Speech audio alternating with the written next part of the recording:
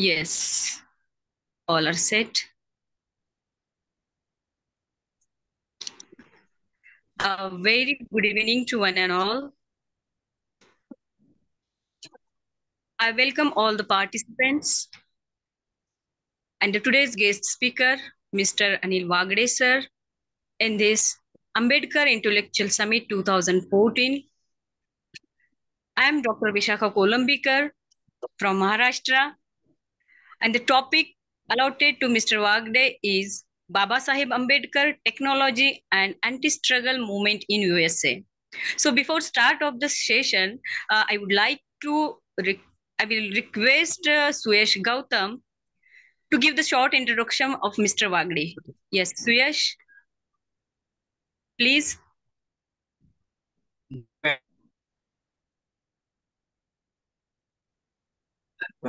With over 16 organization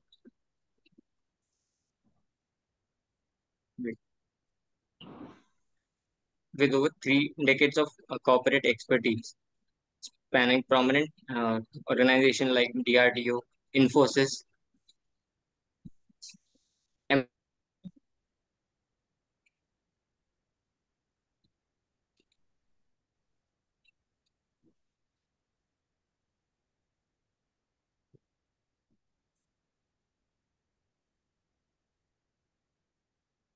am I audible? Actually, I want to question that.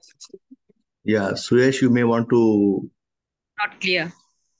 turn off your video to reduce the overload on the internet. Okay. That may help.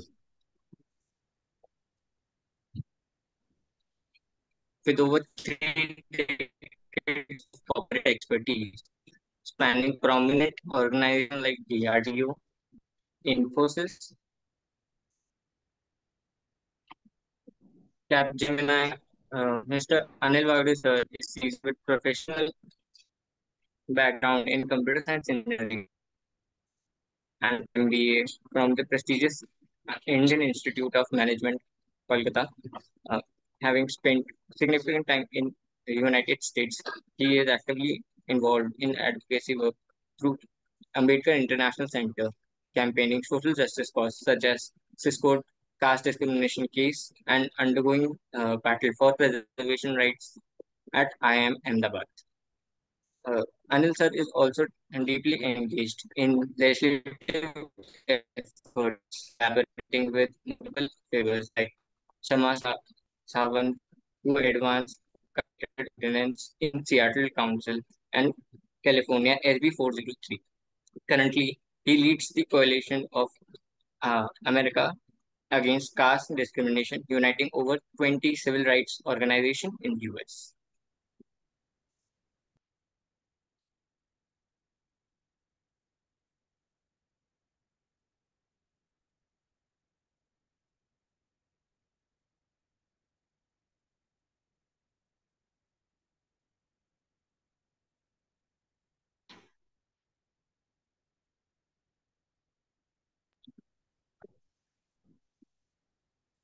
Am I audible? Suyesh, you are not that much clear.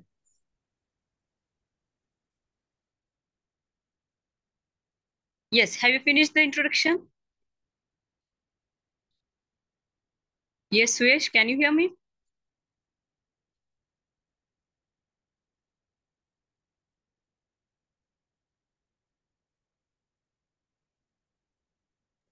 Yes, I did that part. Okay. Thank you very much, Suyesh.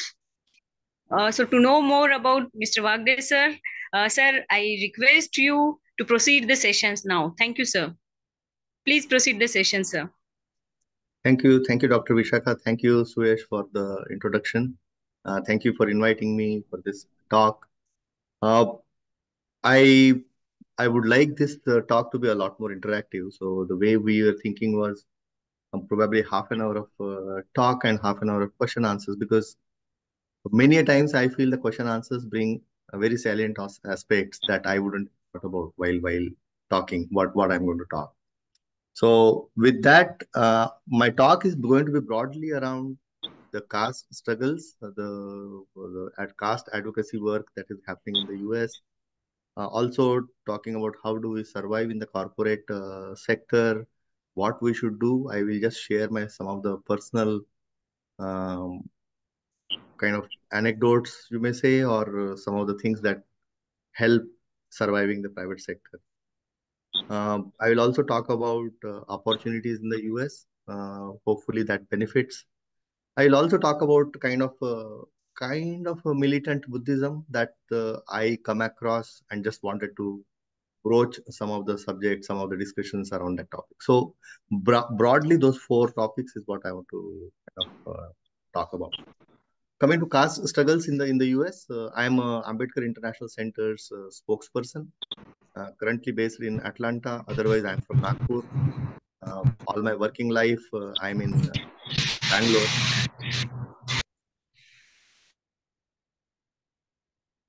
All my working life, I'm in Bangalore. I started my career with Defense Research and Development Organization, and some of it Suyesh has already kind of talked about. Couple of years ago, when in 2020, when Cisco caste discrimination case came to the limelight, Ambedkar International Center decided to file an amicus brief after Hindu American Foundation filed an amicus brief in the case, saying this case is uh, denigrating Hinduism. And only after Hindu American Foundation kind of stepped in, Ambedkar International Center thought, some of the activists, as an organization, we thought that it's time for us to stand up to some of these bullies in the American scene. Like one of the author had said that wherever Hindus travel, the Buddhism, the caste will travel, and that we are seeing already in the US. So we filed a amicus brief stating casteism is real, caste discrimination is real. It is of course very much violent in India, but it has made its entry in the US social system as well. The idea is not to denigrate Hinduism, but to just bring the fact that the castes exist and casteism exists. You cannot deny that the caste doesn't exist. Religion being a protected category, we couldn't have gone after Hinduism, and the intent wasn't so much of going after Hinduism. At the same time, we did point out that the caste originated in Hinduism. The caste is sanctified by Hinduism. The Shastras, the Upanishads, the stories, the Puranas, the Ramayanas, Mahabharata, Gita, uh, everywhere you can see the caste. There is no denial there. That kind of sanctity is not provided by other religion. Although now caste has entered other religions also, especially in India or in South Asia. That was the basic premise of our amicus brief. We held a press conference, and it was widely carried out. So that was our first kind of foray into the caste struggles in the US. We kept the issue alive by talking to press reporters and other people. We have been trying to kind of talk wherever possible to enlighten or to explain how the caste operates, what does affirmative action mean, and some of those talks. And we were also working very closely with the Coalition of Seattle Indian Americans. It's a Seattle-based group. Kshama Sawant was the city councilor in Seattle. And in the US, when the caste is getting notified as a protected category in the universities, etc., there was a talk of passing such a similar resolution in Seattle City Council. Now, declaring that the caste is protected category, instead of that, Kshama Sawant and others felt it better to pass a law. And we worked with Kshama Sawant Socialist Alternative Group, the Coalition of Seattle Indian Americans, and many other similar like-minded organizations, and successfully canvassed in Seattle City Council, and the anti-caste, the caste discrimination law was passed in Seattle. It's more than a year. It was last year, February 24th. Subsequently, SB 403, as we call it, the bill number, uh, Senate Bill 403 was brought in by Aisha Wahab, Senator Aisha Wahab in California. California is a large state, and that was brought in. It passed in the Senate, it passed in the Assembly, but unfortunately, the money bags prevailed, and and they are very proud of having going to support the governor Newsom, the California governor, and the governor Newsom vetoed the bill. That was the unfortunate turn of events. But at the same time, the caste has kind of taken a prominence. It still continues to be talked about. Various universities are passing those anti-caste discrimination bills, notifying and things like that. So that's a very brief about caste discrimination. We have had, when we were inviting people to talk about caste, their experiences to with the reporters, when reporters went and wrote about those things in Cisco case, in the light of Cisco case. So there are very many examples there in the pipeline. People are being asked their caste in the interview itself. What is your caste? It is that blatant. People, given the Indians mentality, they are very much interested in finding out your caste, and therefore then they decide whether you are going to be their friends or not.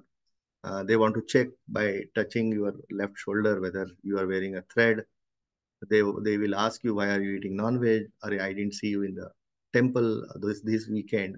These are the examples of trying to find out what your caste coordinates are, and therefore they can then claim the superiority over you, or whatever. Many of the Indian our people tend to stay away where the companies are dominated by Indians. They want to go to the companies where Indians are fewer, because the caste discrimination is becoming very prominent. People are very proudly talking about, oh, I belong to the Brahmin caste, oh, we don't eat non-veg, and that kind of superiority that they talk about. So caste has arrived in the US with the bang. It is continued to stay, and our struggles to make sure that the caste is protected, the discrimination is outlawed, and those activities, that activism will kind of continue. I'll kind of move to corporate sector, surviving in the corporate sector. Like Suyash mentioned, I have worked in Infosys for 14 years. I was working as a scientist in Defense Research and Development Organization. That was my first job. Lot of good work. The caste was known, given the government sector. Everybody knows your caste even before you join. A lot of struggles. You go as a SC/ST member on a promotion board, and you find that they are not adhering to some of those norms, and then you tend to fight. When you fight, that the people who are supposed to be recruited or promoted, given the caste quota, etc., they are not getting their due, and you, even at the cost of your career, etc., you have to step in. I did step in, fighting with the system, making sure our people are getting their due. After that, I did my MBA from IIM Calcutta, and thereafter my private sector journey started. So private sector, ideally, they are not supposed to know your caste, especially if you are out of your state. It is even more difficult for people to find your caste, unless, of course, there are some friends and relatives and things of that nature, or people from your state are there. Some names like Wagde probably is not such a very common name, uh, but Kamble, Gajbie, Meshram, those kind of names are very caste indicative, and some people will know. But when you are in place like Bangalore, probably a lot of people, non-Maharashtrian people, will not be able to find caste. So that's the I'm not trying to kind of say that let us run away or etc. from our identities and so on. At the same time, people in Nagpur, especially, and people in Maharashtra, if you go out of your place, there are enormous benefits that are there. First of all, your caste is kind of goes in the background. You also tend to get a lot of good exposure by moving to cities like Bangalore. Nagpur are places there are not much opportunities. There are not much no good jobs. So it is better to move. When I say, I keep saying Nagpur, of course, it's a tier 2, tier 3 kind of city. So it's better to move to places where there are opportunities like Bangalore, Mumbai, Delhi, NCR, and the places where the opportunities galore. You are in a better company, people are kind of trying to do better and go to foreign, go to different private companies, go for higher packages and so on. All of that competition code, so to say, makes you better. Your English language gets much better when you are out of your own state. And some of those things are very important. The background that we come from, the poor economical background that we come from, sometimes we do not have a good dress sense. Please do not take some of these things as a negativity or something like that. I am a scheduled caste myself, and I'm trying to kind of say a few things. These are my personal experiences. Please don't take it. I'm trying to say that we do not have a dressing sense. That's not what I'm saying. I am saying, look at the people who wear better clothes, look at the people how they conduct themselves, look at the people how they have the, so to say, icebreakers when they are conversing.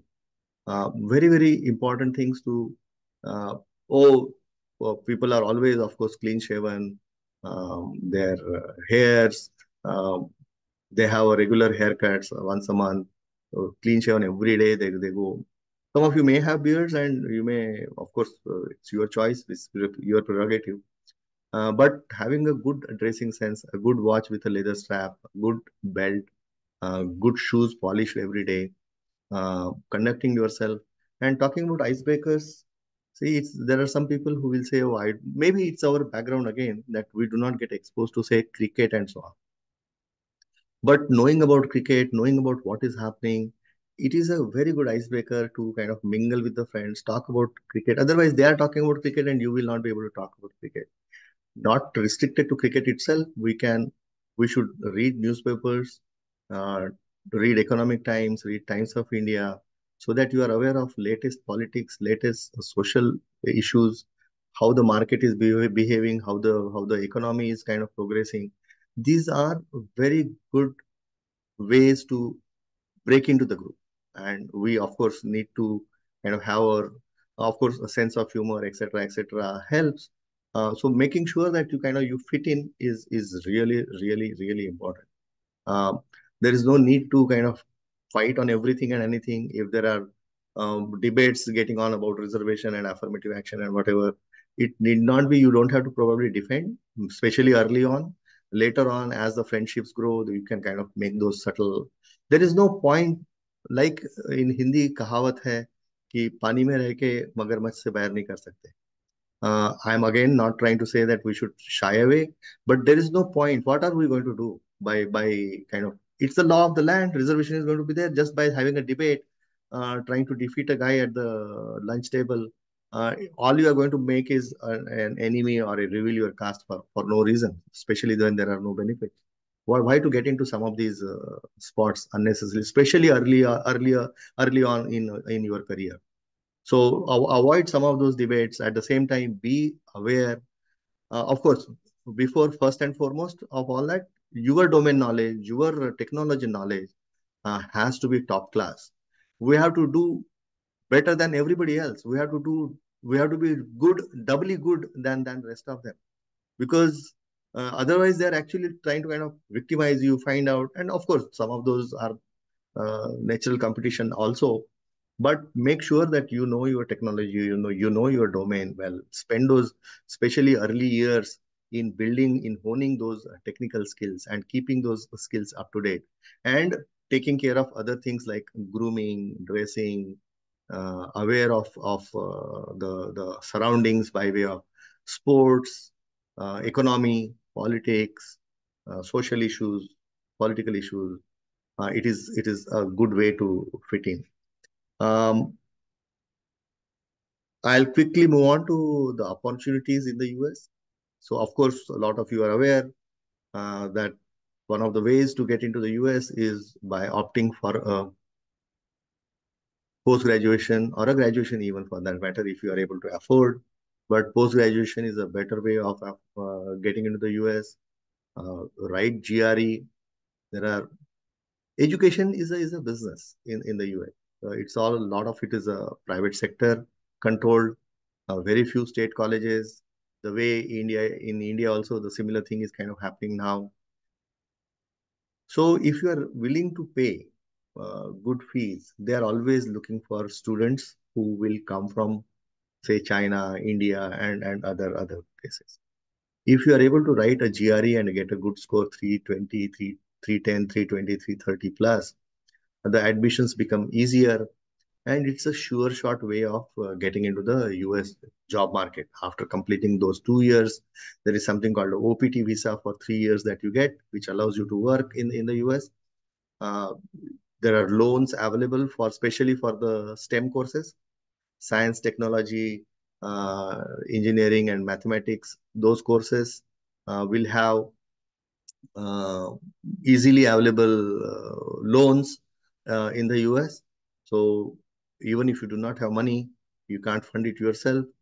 There are loans available in the US. Just buy that admission later, and so within 1 year of working, you will have enough savings to pay off the loan, and then savings you can kind of. It's up to you whether you want to stay in the US or you want to come back to India. Even when you come back to India, having a foreign degree, having that foreign exposure helps you getting ahead of the colleagues. So that exposure also in the US, the cleanliness, the way systems work, because all we are open or exposed to is the Indian systems, right? um, Long queues, crowd everywhere. But when you come to US, you find so much systematic that you get into the DMV, the Department of Motor Vehicle, what we call RTO, Road Transport Organization, right? Office. Everything is systematic. You have to write the written test, then you go for the driving test. The instructor will sit with you. You can't drive your way to get a license. He will test you for driving. Exposure to some of these processes shows us the way that where we lag, how can we do better as a country. And that exposure, that confidence that you gain by staying in the US, by exposing yourself to all of these good things is enormous. So those there are other ways also. If you have a experience in IT, especially if you have computer science kind of degrees, or you have a computer, or you have IT experience, there is another thing called visa, H1 visa, the skill-based visa, H1B as it is called, which your company can apply for you, or you have to find an employer who is willing to sponsor you for H1. Sometimes it costs something like 3 to 4 lakhs for applying that. And of course, there is an enormous competition. First goes through lottery because there are 10 times application. Around 60 to 80,000 visas are issued every year, and around 6 lakhs people kind of apply. So there is a lottery which kind of shortlist some 2 times people, so to say. If it is 60,000, then it's 1,20,000. And from there, then they check the qualifications, experience certificates, etc. And then they give you a visa. Then, so that's another way of coming to US. Of course, if your company has a US offices, company can do a company transfer, something called L1 visa. That's another way of getting into the US. Not easy. None of these things are going to be easy, but this happens, especially when the IT sector started booming in early 90s and 2000s. A lot of people used to go on H1 or L1. I came to US in on L1 in 2000, early 2000, and currently now I'm on a H1 in the US. So those opportunities we should kind of look at. See, financial well-being, financial stability, doing well is very important, especially for the people who are like us from the so-called lowered uh, caste. So financial stability, and then of course paying back to the society, making sure that our friends, relatives are also getting used to, exposed to some of these things, and do well, and we will do well. All we are looking for is the kind of opportunities out there. Some of these we just do not know. Like when I was 83, when I took admission to NIT Allahabad, I had not written IIT entrance. I didn't know. Uh, I didn't know computer science is a better branch. Nobody at home knew that. Uh, I had read the previous year's merit guy's interview, and he said he's kind of coming to MIT in a computer science, and computer science is the future. Only that thing I carried in my head when I went for those selection of branches. So again, going back to reading newspaper, getting inspired by people is also very important. So all we need to know is how the world is moving, which technologies are moving better, which technologies have better prospects, and things like that. So that is important. Um, so I have covered the opportunities, survive corporate sector, and talked about caste struggle. I wanted to bring another small important point. May not be received well again, but these are the community discussions that we need to have and understand where we are, what are some of the challenges. See, I am a Buddhist. Many of you, especially from Maharashtra, are Buddhist. We were lucky to have Dr. Ambedkar from our caste, from our region, from our language to lead us to Buddhism. Babasaheb took good amount of time to convert, more than 20, 30 years to study all the religions, and he had to do the awakening of the caste, right? Wherein he explained to people saying that why getting out of Hinduism is important, embracing Buddhism is a good religion, all of that. So, and given the tall leader that he was from your own caste, it was easy for us. We were lucky. We didn't double guess. We didn't really go and investigate which religion is better for us, and therefore conversion. The people in other region, other states, uh, Babasaheb has reached a little slowly. Of course, Babasaheb has reached a little before even Buddha, and they are taking time to understand Buddhism. It is not easy to convert from one religion to other because you grow up with a religion, you have those mumbo jumbo gods, goddesses, and devis and devatas and whatnot, those rituals, etc. It is not easy to kind of get rid of that in one shot. We are lucky that our previous generation in Maharashtra did that. I'm sure they must have struggled, but they did that. And today, our generation, my generation, is devoid of gods, devoid of rituals, devoid of that Jyotish and all that Thotand, right? So we are lucky, but the people who convert are the courageous ones. And it takes a lot of effort, lot of conviction to get rid of your earlier life, so to say, and convert to newer religion. Also, one or family converting doesn't really accrue as a benefit.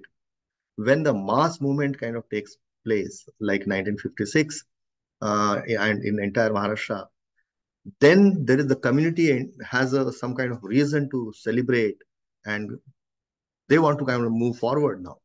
They want to do something better, bigger. They are inspired, and that inspiration then results in significant changes by way of people embracing education, people of course getting rid of all of these stupidities that hold us down, etc., trying to blame our past karma and this and that.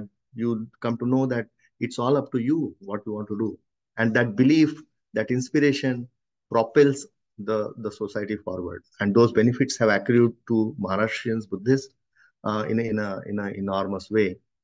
Today, uh, the amongst the religious groups, barring Jains, Buddhists have the highest percentage of graduates.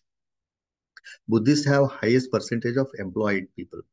Buddhist women are highest in the women's group. Women's religious, when you look at Buddhist women are highest employed group. When you look at divorces, the Buddhists are higher in the divorces. Now, one might say this is a negative thing. Why divorces I'm talking about? See, rather than getting stuck in a marriage that doesn't work, uh, coming out amicably, if it doesn't work, get out of it. So it's a in that sense it's a sign of progress rather than getting stuck in an unlivable marriage. I'm not trying to encourage that we should do that. As long as the marriage is workable, we should strive to make it work. But once it reaches some breaking point, there is no harm, there is nothing wrong in getting out of the unlivable marriage. So in that sense, it's a very positive indicator. It shows that the women are financially stable, capable, learned, graduated, educated, all of those things. All these benefits have accrued to Maharashtrian Buddhists. Now, this message of converting to Buddhism needs to be spread. I'm not a religious fanatic that, oh, please convert to Buddhism. It's going to take you to heaven. Obviously, there is no heaven and hell concept the way we practice Buddhism. But it's not a panacea. You have to understand, first of all, getting rid of Hinduism is a lot more important than getting into Buddhism. Yeah, amongst the alternates that you need to get into Buddhism. But how do we convince the other regions of the benefits that have accrued? How do we explain all of these things that I'm trying to explain? The benefits are enormous, right? That inspiration, that eagerness to progress, eagerness to change, because of that conversion that comes in the entire society. How do we transfer that to, say, Andhra, Telangana, Uttar Pradesh, Gujarat, other regions? Some people have already left and become maybe Christians, which is fine. But we have to explain that. But when we try to explain that, sometimes many of the Buddhists come across as a very fanatic. Some of the people say, and this is the complaint that I get from the friends who are from the other regions, and they are little miffed about it. They say, if you are not a Buddhist, you are not an Ambedkar. This is a complete wrong way to frame it. Like I said, in Maharashtra, we went through a journey. We went through a tall leader, and it took us time to appreciate and convert. It's a journey. It doesn't happen in a day. In fact, if it happens in a day, you all those benefits will not even accrue. That churn has to happen. If we say Andhra people or Telangana people or UP people or Gujarat or other regions, Odisha and all the states that we can talk about, say convert, it will not work. They have to go through this churning. We have to explain to them what does it mean, how does it help, why should they, and in a very nice way, rather than trying to shame them. Oh, if you are not a Buddhist, how can you call yourself an Ambedkar? Lot of people are also complaining that some of the Buddhism being practiced is also becoming very ritualistic. We need to strive that rituals, the dogmas do not come in. We keep saying that the Buddhism is a scientific way. The rituals that sometimes monks tend to kind of carry on and on and on for hours, are they really needed? Are we replacing Hinduism rituals with Buddhism rituals? Is that what we want to do? How do we keep it rational, scientific, logical? Uh, it is making sure that there is no dogma, making sure that there are no rituals, making sure that we Buddhists are an ideal society, and explain in a very empathetic way, rather than trying to shame people, is not going to convert people. People today name their, so to say, WhatsApp groups or their organizations as a Dhamma organizations. The moment you keep your organizations or your organization's name as a Dhamma organizations, you are shunning others. You are not allowing them to come inside and benefiting from the wisdom that Babasaheb has left us, and sharing that wisdom with others. You call it yourself Ambedkarites and let people come and slowly kind of explain to them the benefits as to why they should leave Hinduism and embrace Buddhism. And beyond a point, it's up to them. If they do not want to, so be it. Some of them are Christians, some of them may be Muslims. What's the wrong? Leaving Hinduism is much more important than becoming Buddhist. So that's the militant part of it. I have seen people are getting very, very ritualistic. People are kind of taking pride in knowing all those shlokas and things like that. So try to keep it scientific, religious, rational, rather than making it ritualistic and so on. And help others to convert, rather than wow, if you are not Buddhist, you cannot be Ambedkarite. It just doesn't help. It actually distances, it actually kind of pushes them away from us. So be sympathetic, be empathetic. It's a very slow process. Uh, and maybe they will find a leader of their own. Let's say Kanshiramji converted, and all his rituals after post his death, or for that matter, Mayawati's nephew's marriage, etc., have happened in the Buddhistic rituals, with the Buddhistic prayers and so on. So while they are not converted, they are still following. But if these leaders were to convert, then that will give a big impetus in those regions. Like we benefited from Babasaheb.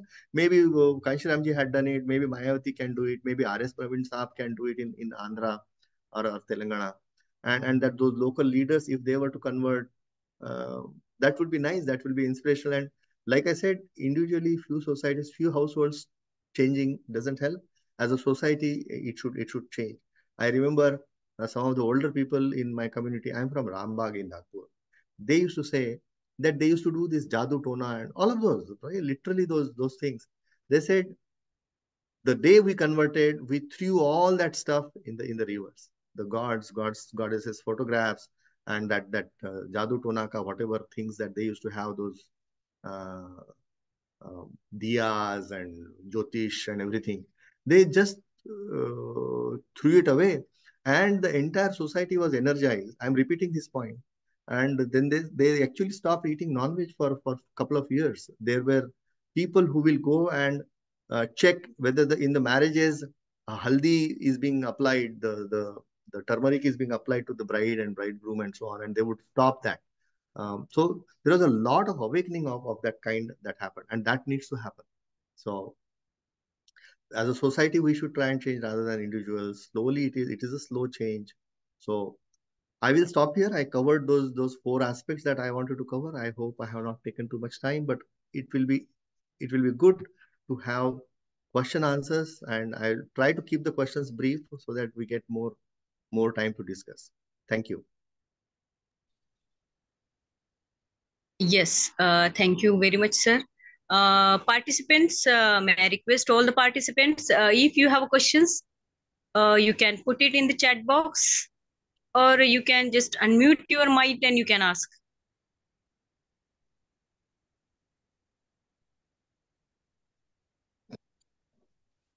Yes, any questions from the participants?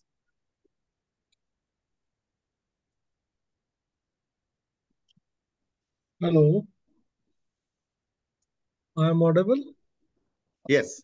Yes. So this is a very interesting talk, and I got a very what do you say?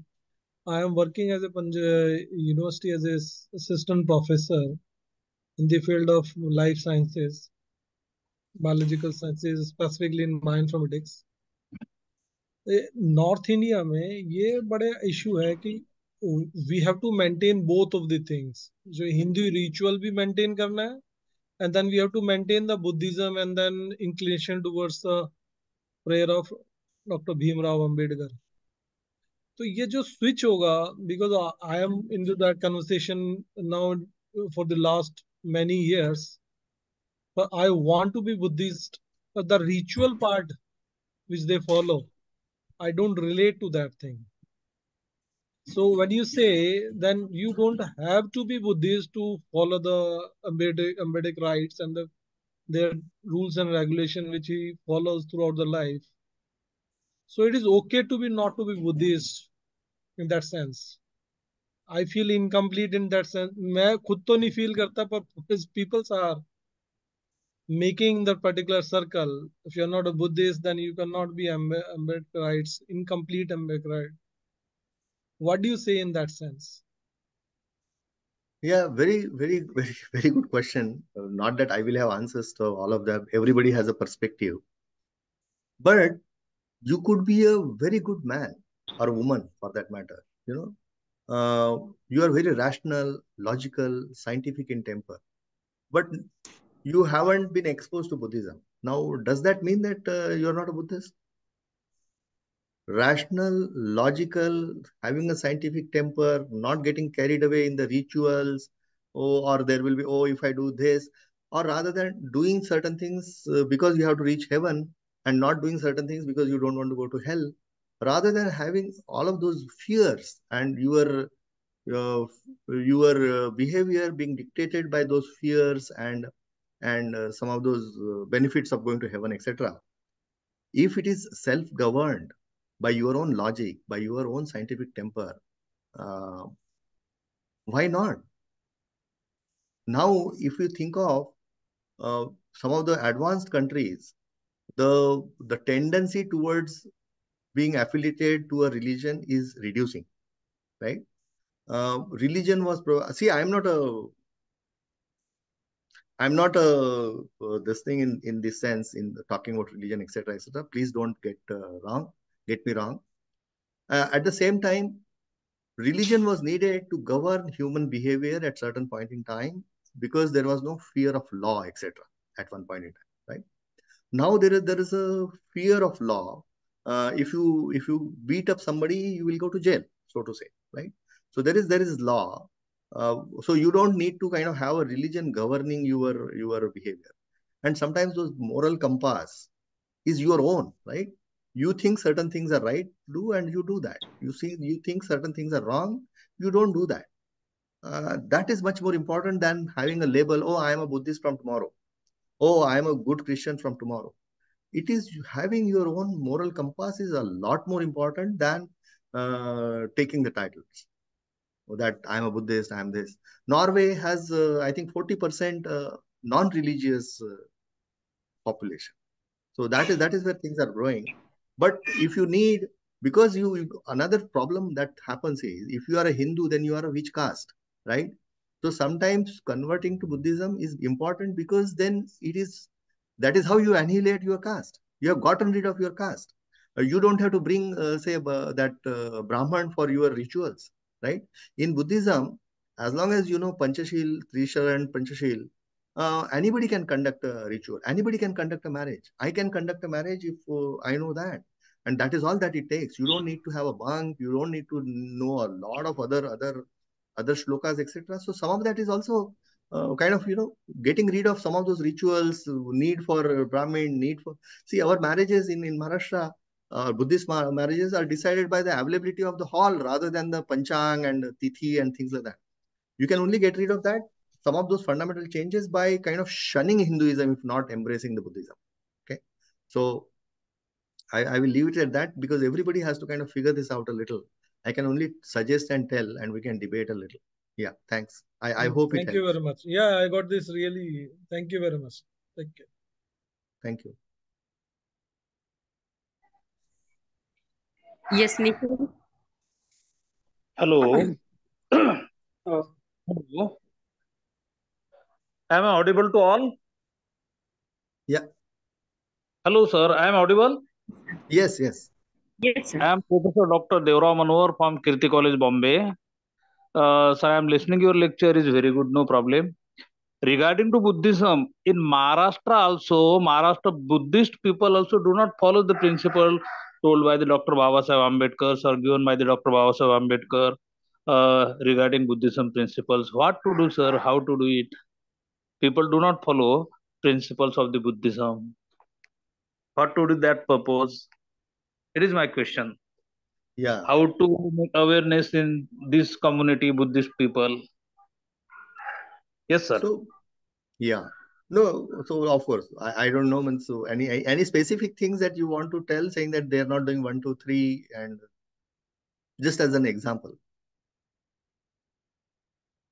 When you say they are Buddhist not following people, Buddhism, what is the Buddhist example? people, Buddhist people in Maharashtra also follows that neglected Dr. Babasaheb Ambedkar like Gauri Ganpati. I do not consider the god or any type of the god, but somebody they can consider they follow this path also. This is example in Buddhist people Yeah, also in Maharashtra. true. Now, of course, one can only explain to them, saying, if you are a Buddhist and if you have taken those 22 vows, uh, it's very clear that you will not follow some of that. There is a lot of societal pressure on some of the people, and they kind of fall prey to that. So many a times we have not been able to replace some of those festivals of our own. We try to tell kids not to celebrate Diwali, not to do this, not to do that. But then what are the alternates? So sometimes we'll have to also create some of these alternates, like going to Nagpur during Dashera day, as that's a Tirthasthan that, as Babasaheb said, when he was not allowed to go Pandharpur and other places, he said we will have our own places. Um, on 31st December, you go to Pune, Bhima Koregaon. On December 6th, you go to Bombay, Dadar. So those are also places. On Dashera, you go to Nagpur, Diksha Bhumi. Means not that you have to go all the places all the time, And you can't shame people. You can only explain and try. See, even taking 22 vows itself is very difficult for people who are not Buddhist, right? Because, like I said, it took Babasaheb some 30 years to formulate those 22 vows. Now, somebody who is a practicing Hindu and you tell them that, oh, let's start with 22 vows, it's a huge, huge step. So sometimes the progress happens in a incremental steps. It's a very slow, it's a very, very, like Baba Sahib tried to tell other caste to have their own meetings and decide for themselves that whether they want to take Buddhism or not. Around 1935, some of that Mukti Kon Pathe, that speech that Baba Sahib gave in Bombay, right, wherein he explains, and that was the Mahar Parishad, so to say. The other caste didn't come along for whatever reasons. Uh, Maybe Baba Sahib should have said, oh, we all together as we will decide. But then the caste was so well entrenched that time, especially that time, that they said each caste has to have a parishad or a meeting and then they should decide. So many other castes like Mang and other castes didn't convert. What do we do? It is up to them. We cannot impose. Otherwise, we come across as a dictator and enforcer. No, it's a religion is a very private thing altogether. I may want the entire world to be Buddhism. Does it mean that it will get rid of murderers, so to say? So let people kind of explore their journeys. Let people get convinced with certain religion or other, and then we can only show them. We can only tell them that this is the right thing. This is the scientific thing. This is a logical thing. This is a non-ritualistic thing. This is all thotand, so to say, all the hell and heaven and etc. We can only educate. We cannot force. So we need to strike that balance. What is education and what is forcing? Forcing will repel people. Yeah. Yes, sir. Thank you, sir. Correct, correct. It must require to awareness in society. Thank you, sir. Thank you. Yes, Nikhil.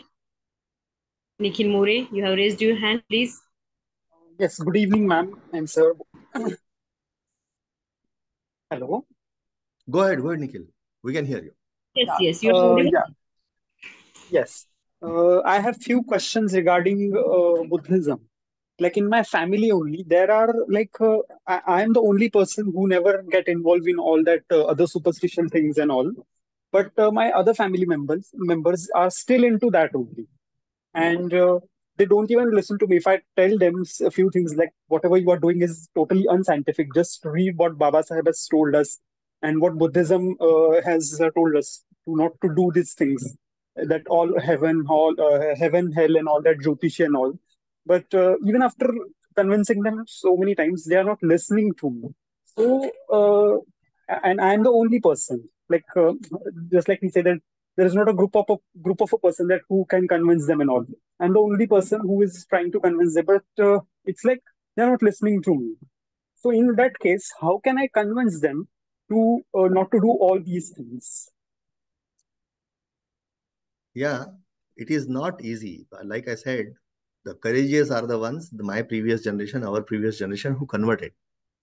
And Yeah, while they converted, let me also tell you that my mother used to do that Shukravara, Jai Santoshima, yeah, Upvasa, etc. Right? yeah, It is not easy. But having converted, having kind of been talked about that, because for them it is difficult. They were born and brought up with those rituals and gods and fear and heaven. But we got a good platform. Like you are an example, right? Your parents or your yeah, relatives are not doing it, but you are there already. Your kids will yeah, have that advantage of, oh, there is nothing like Jyotish, there is nothing like Rahu, Ketu, all that yeah, good stuff. So let's not fret so much on the past. It's very difficult for them to kind of get rid of that. You can point it out gently. Again, I must say that you can point it out gently, give some books to read, uh, but don't be harsh on them. It is, like I said, yeah, it's a very courageous decision to change, and they are trying their best, is what I would think. So don't force. Expose them to some of those rational thoughts. That Andhashraddha Nirmulan thing, the Dabhodkar's yeah, thing, is a yeah. I great was work. on this for a few years. Yeah, it is a great work. Means the way they expose Shakuntala Devi in a press conference in Nagpur was phenomenal, phenomenal. because it is a falsehood. What they are trying to do is they are kind of fleecing the society by way of this. When Yeah. sometimes Buddhist monks come and they demand, they only want money and they don't want food and whatnot. Is that the right thing to do? Is that No. correct? So we need to question that as well at the same time when we are trying to be logical. It doesn't mean that Buddhist monks get a free pass, right? Yeah. So it's a very slow process. Don't fret too much about it. You read yourself. Let them also read. They will be proud of you. Trust me. Yeah. Yeah. They will be proud of you. They find it difficult to kind of get rid of some of those cobwebs in their head. But I'm telling you, they will be proud of it. That itself is a victory in some sense. You know, they want to be like you, but it is very difficult for them to kind of, and maybe slowly they will get there. It's okay. Yeah. One more question, sir, I have. Just a minute. As I have read one book written by Yashwant Manohar, that Babasahebanni Vipassana ka nakarli. So I have. It's a very small book. Just I wanted to clear few points from your side. That Nikhil sir, Buddhist please Maharashtra. take a short note, please, sir. Nikhil sir, other are in the queue Yeah. and we have to end the session shortly. Yeah. Just a minute. Be quick, sir. Sir, yeah, just a minute. Just tell me, sir, that is doing Vipassana is good or a bad? If we are a Buddhist, we call Okay. ourselves as a Yeah, Buddhist, then yeah. yeah, So I will not be able to settle the debate, right? The debate yeah, continues. I myself have done the Vipassana in Igatpuri for 10 days. It was a fantastic experience. That, you know, you are trying not to crowd your brain with other thoughts and things like that. You are trying to kind of yeah, focus on the present, all of that good stuff. I read some places that Babasaheb also used to do meditation. So yeah, sometimes some of these debates can continue. Ultimately, you have to do what is right. Does it help you? Of course. Is it unscientific? There are scientific evidences that people are able to be happy by being in the present. That is all that the meditation tells about. It's not a ritualistic practice, by the way. It is available to yeah, anybody and everybody. So yeah. being in a Exactly agree present with that. gives you a good feel about it, because the anxieties come when we think about past. Oh, this should have happened, that should have happened. When we think of future, that's when the anxieties. But be in the present, do your stuff, and hope for the better. That's what meditation is all about. I'm not again an expert in some of these things, so you don't have to take. I'm just trying to kind of give my perspective, my rationality. Yeah. Yes, Okay, Priyanshi. Yes, Priyanshi, take your question. Only one question, please. All the participants, we are running out of time. Priyanshi, take your Yes, question, sure, ma'am. please. Yes, sure, ma'am. Am I audible? Yeah. Yes, ma'am. So my question is about similar as Nikhil sir and Ashok sir have mentioned. In our society as a Buddhist in our Dalit community, again there is a privileged class and another one who are still towards the development. They are developing class, as we can say. So there is who are financially stable, and the another one who are not that stable financially. So I have few friends who hesitate to put Babasaheb sticker or status or openly say about that I am Ambedkar or I'm a Buddhist. Why? Because maybe their boss or Priyanshi, someone from Priyanshi, their office. Yes, sir. Priyanshi, it's very difficult to hear what you said, so I'm really sorry. But if it is covered with Nikhil's and Dr. Ashok's answers, I think let us rest there. I know when I covered 4 topics, I talked about religion towards the end, and all our questions are only on the religion. What about opportunities in the US? What about the caste struggles in the US? What about how do we survive in the private sector? How do we fit in more? No questions on that. I think some of that, let us not focus so overtly on the religion. If there are questions on other topics as well, please. Yes, Priyanshi, we are ending your question here. Next, Nitin Zadho, please. Be quick, sir. Yeah, Only one question is sure, allowed. sure.